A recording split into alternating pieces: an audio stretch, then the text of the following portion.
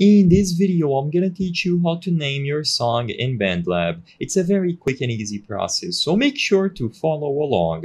Naming or renaming your projects and songs on Bandlab is extremely simple. All that you have to do is access your account where you have the projects that you wish to manage, and this can be done either through the website, online as I'm demonstrating here, or through the latest version of their mobile app.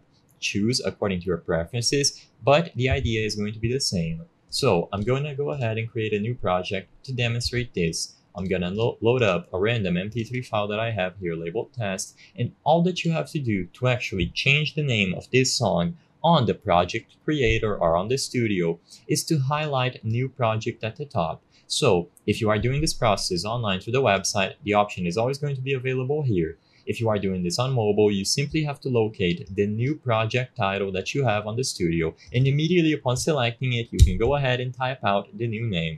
So for this, I'm just going to name it Quick and Easy as an example. Once you type the name, you do have an additional step. You need to save this. So at the top right corner of the screen, click Save. It is going to take a while, and afterwards, this change of name will be saved and reflected into your projects. So if I go back into my projects by exiting the studio, you are going to see that the Quick and Easy audio that I just named is going to be available there. So I'm just going to go into my projects, and here it is, Quick and Easy. I also have this other one named New Project. You will see that from this window, you also have the option. So even if you have pre-existing projects or tracks, you can go ahead, click these three dots at the right side of the title, and then rename.